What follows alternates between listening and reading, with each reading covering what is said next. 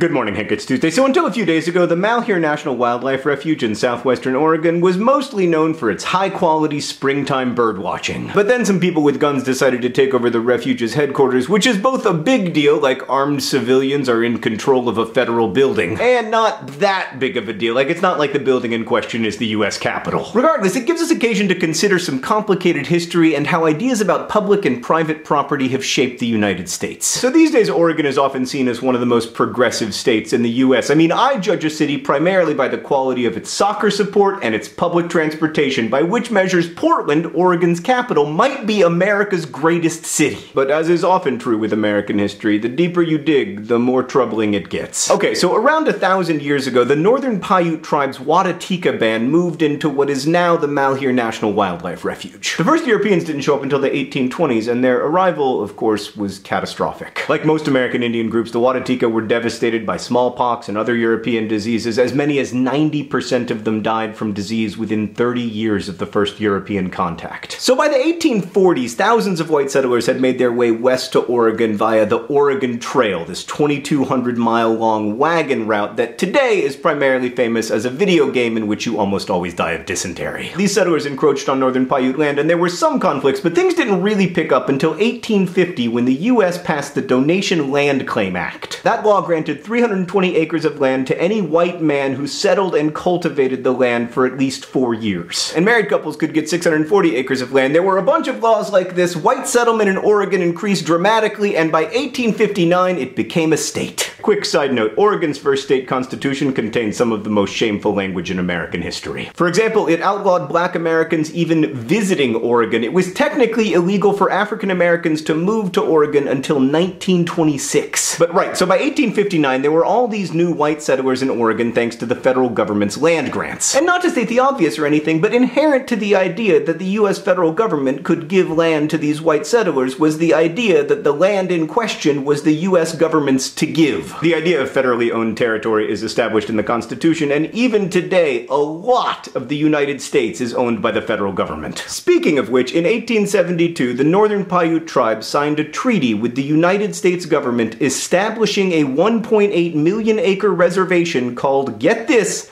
the Malheur Reservation. The US government abided by this treaty for all of 0 minutes, with settlers immediately encroaching upon the reservation, and then, after an 1878 war won by the US Army, the remaining Northern Paiutes were taken off their land and forcibly moved to Washington state. About 100 Northern Paiute families were allowed to return to Southwestern Oregon at the end of the 19th century, but today their reservation is less than 1% of its original size, and their tribe has just 349 living members. So in summary, for 800-ish years, what is now the Malheur National Wildlife Refuge was Northern Paiute land. First because they were the only people living there, and then because they negotiated control over the land in a treaty with the US government. The US government then won a war, deported the remaining Native Americans, and took control of the land, which it held until 1908 when President Teddy Roosevelt declared it to be a refuge for birds. That Teddy Roosevelt, he loved birds, especially hunting them. So that was the history of the Malheur National Wildlife Refuge until a few days ago when it became the de facto headquarters of a militia claiming that the US government has no right to own federal land. Hank, there are many compelling arguments to be had about government infringing upon the rights of citizens,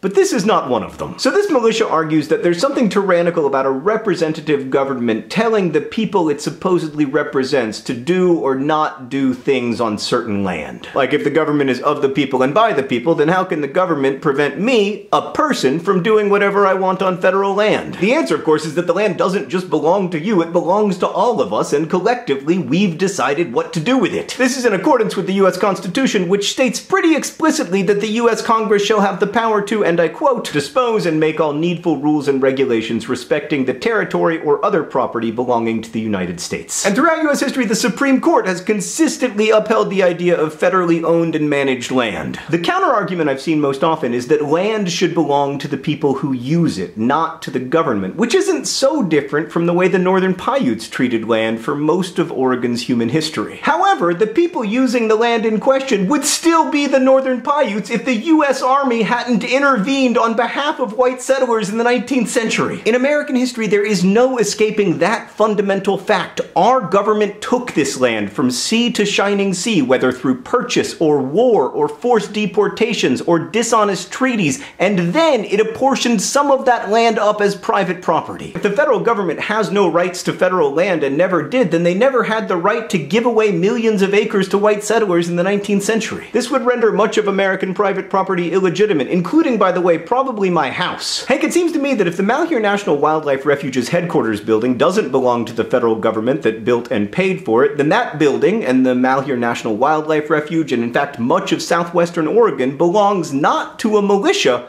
but to the 349 surviving members of the tribe that has lived on that land for most of its history. Hank, I'll see you on Friday.